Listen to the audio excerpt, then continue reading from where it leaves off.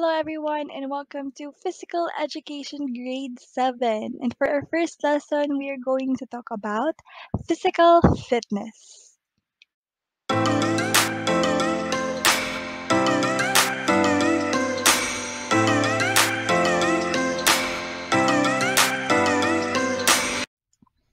Life is much more enjoyable when we are physically fit. Physical fitness is important to one's life because it indicates that you have the ability to face situations or changes with ease. And physical education plays an important role in planning good exercises of individuals. Physical education is defined as an integral part of the general education designed to promote the desired level of fitness through participation in well selected activities. And physical fitness, as you can see here in the definition, so it means that physical fitness is the ability of the body to move or do physical activity without getting tired easily for a reasonable period of time. And being fit and healthy is not only for athletes but also for non-athletes like you, student, because every person has his or her own physical body to take care of. And in physical fitness, it is divided into two components. So there are two components of physical fitness. But physical fitness includes health and skill related components. So health related components, it is the ability to become and stay physically healthy as an individual. And skill related fitness enhances one's performance in athletic or sports event. So now let's focus on health-related fitness. So health-related component of physical fitness has 5 subcomponents. And these are muscular strength, cardiovascular endurance, muscular endurance, flexibility, and body composition. So first, let's go to muscular strength. So it is defined here that muscular strength is the ability of the muscles to exert maximal effort in brief duration. For strength, it is the maximal force that the muscle or our muscles can produce. Next, we go to cardiovascular endurance. So cardiovascular, from the word cardio, it is the ability of the lungs and our heart and the blood vessels to deliver adequate amounts of oxygen to the cells to meet the demands of prolonged physical activity. So it is the ability of the body to circulate oxygen and blood to inhale and exhale for a long period of time during physical activities. And we have also muscular endurance. So it is defined as the maximum pull or push that can be exerted one time by a muscle group. So it is the ability of a person or a person's muscle to be used repeatedly without getting tired easily.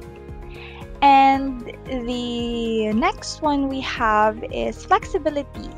So it is the range of motion of our joints or the ability of your joints to move freely.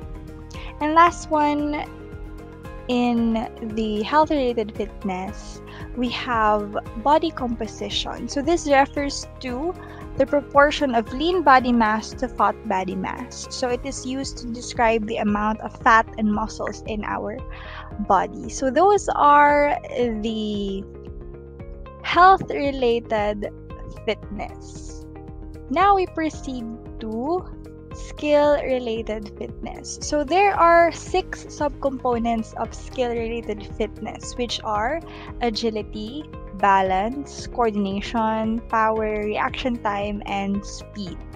So let's go first focus on agility. So it is defined that agility, it is the ability of an individual to quickly shift or change direction from the body from one point to another. So in short, agility, it is the quickness of our body to change position. Now, we can see it most athletes. They are very quick. They have the agility. They quickly move from one place to another.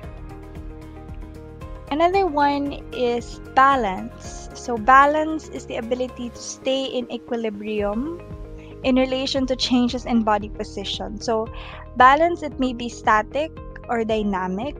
So static balance is the kind of balance demonstrated to stationary position, and dynamic balance is demonstrated while the body is moving. So balance, it is the ability of a person to stay in control of the body while being still or moving. So most example of balance is a gymnast, performing in a balance beam.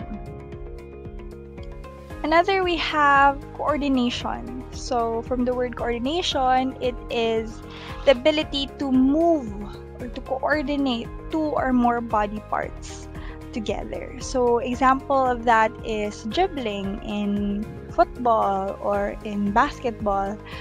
Use their hands and their foot to dribble the ball, so they coordinate different body parts.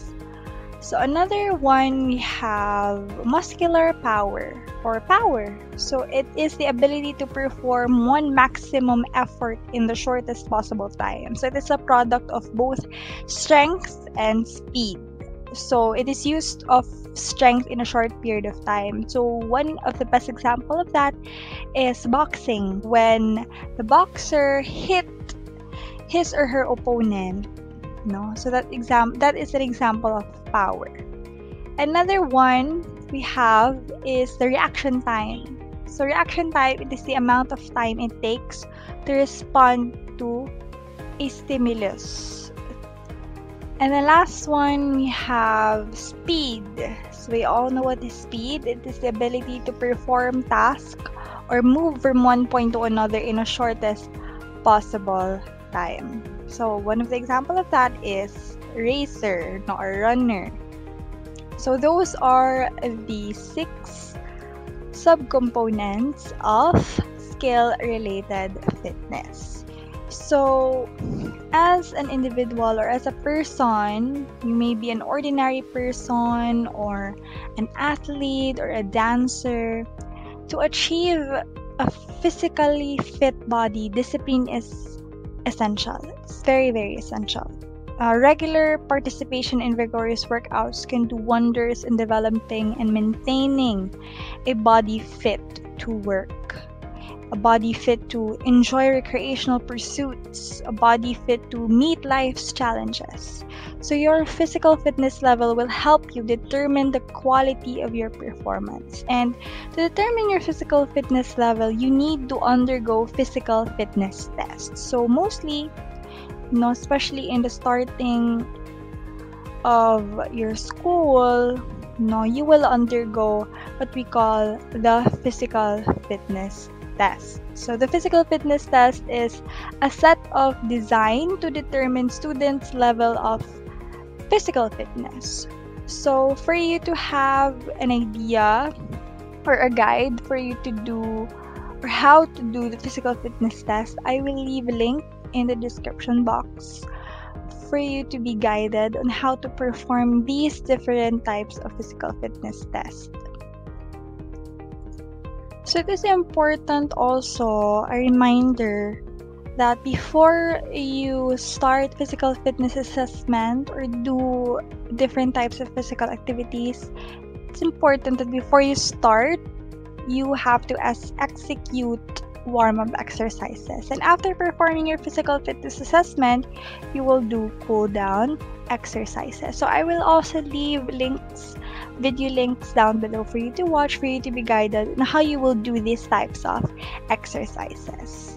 So once again, it is very important now that we take physical fitness tests periodically so that you cannot have diseases from sedentary lifestyle. So you notice that every year, every school year, your physical fitness teacher or physical education teacher will going to let you perform these different types of physical fitness tests. Some of the examples are the BMI, the sit-up, curl-ups. So these are physical fitness activities or physical fitness tests for you to perform in order for you to identify what level of physical fitness are you.